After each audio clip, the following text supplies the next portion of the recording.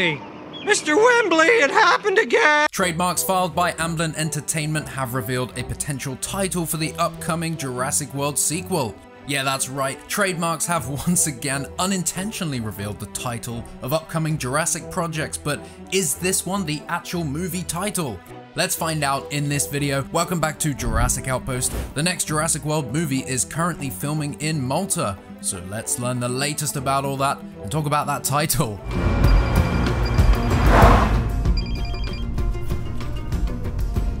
I said I'd call you. Welcome Jurassic fans, welcome Scarlett Johansson fans. Thank you for being here and following along. In our last update on Jurassic World 4, we saw videos from Scarlett Johansson talking about how filming was going in Thailand and how it's been working with director Gareth Edwards. It's madness. It's massive and really exciting. We have an incredible director, Gareth Edwards, and yeah, he's got an amazing visual vocabulary. Scarlett also called the movie Jurassic Park, which has led many to believe the title of the new movie may indeed take us back to the park subtitle. Well, according to a new trademark filed very recently, Jurassic World Rebirth could be the title of the new movie. Huge thanks to Real News Hawaii for first sending this my way. The trademark filing shows Jurassic World Rebirth trademark registration is intended to cover the categories of pre-recorded video and audio discs, DVDs, video and audio cassettes,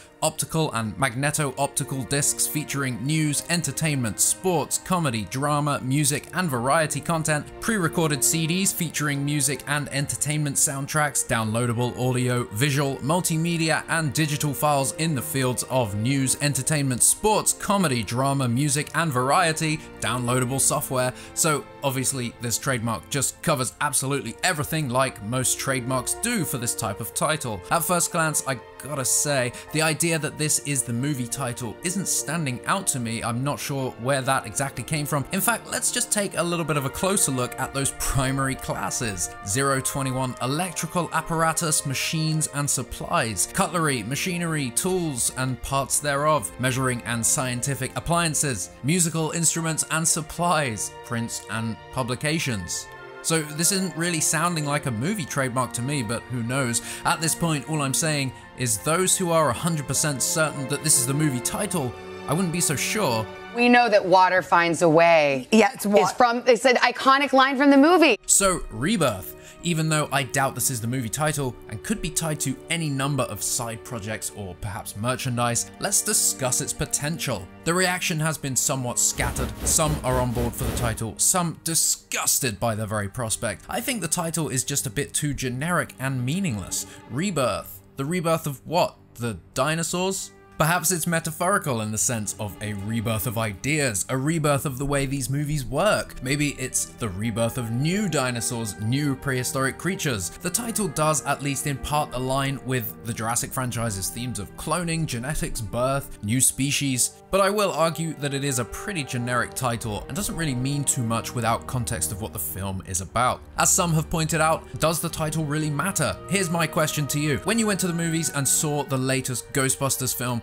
what did you call it? Did you call it Afterlife? Did you call it Frozen Empire? Or did you just say the new Ghostbusters? We know that water finds a way. All signs are pointing towards this movie being a sequel that follows Dominion. So calling the movie Jurassic World, continuing the world branding, makes nothing but sense, honestly. And it's what we've said from the very beginning. Universal have spent the last 10+ years spending millions, potentially billions of dollars on the world branding, establishing their franchise as Jurassic World. It won't be changing. Depending on what the movie actually is about, it could be refreshing to only have the subtitle as Jurassic World. This is the Jurassic World after all, stories that are happening after the Jurassic World incident and after the incident at Lockwood Manor and of course the incident at Biosyn. These are stories contained within the world of Jurassic. But with this being reported as a reboot, a new era, I would have expected them to just have the subtitle as Jurassic World and perhaps a new word. Maybe it's Rebirth, maybe the title is Rebirth Jurassic World, who knows? The title coming while filming is taking place certainly gives some meaning to it. The title has sprung up while they are deep in the story, filming those very scenes. Maybe the title came fully from the studio side, we don't know. But the timing is interesting to say the least, right during the middle of filming. Speaking of filming, I'm going to pull up the filming schedule. So filming began in Thailand on or around June 13th and wrapped around July 16th. Filming in Malta began on Tuesday 16th, supposedly anyway, and is estimated to be roughly 6 weeks in total, with some casting calls indicating the need for body doubles required from July 22nd through August 14th, and others are stating that the production itself runs from July to September. At some point in September, the production will then move to Sky Studios in the UK for filming on the stages, and as we have also heard, they will be utilizing virtual production methods like the LED volume technology. Filming will conclude in the UK on October 18th, but it's uncertain what the extent of the UK-based filming will be. Currently, the water tanks at the Malta Film Studios are surrounded by a large blue screen that is protecting the view. We have seen from filming in Thailand and from what we know of Malta that water definitely plays a huge role in this film. We know that water finds a way. Clearly, a huge chunk of this movie takes place in or around water, potentially the ocean or maybe water tanks. But what do you think that really means? Our friends at Real News also revealed that the production will end up utilizing some of Malta's beautiful landscapes. The Coral Lagoon in Malta is currently booked for filming July 24th to July 27th. Just look at this stunning location. What does this mean for the story? Speculate in the comments. Is this an entrance, an exit? What part of the island is this? Cast and crew are and have been arriving in Malta ahead of the filming, and it looks as though filming has now indeed begun. As I said earlier, the working title is of course Saga. That is what the production list are all currently calling it. There is a leaked list of dinosaurs for the movie, and at this point in time, I don't think the list is legitimate, but could be tied to merchandise, perhaps the Mattel lines.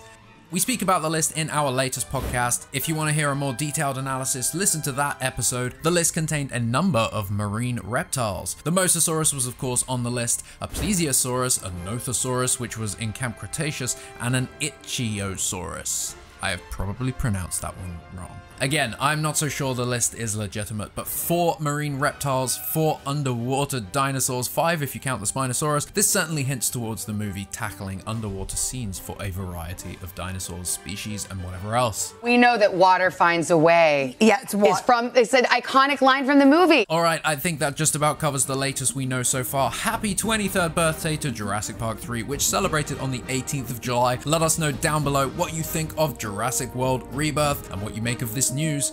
What do you think the next Jurassic World movie is about? Thank you for watching this video. Remember, if it's not Jurassic Park, it's extinct.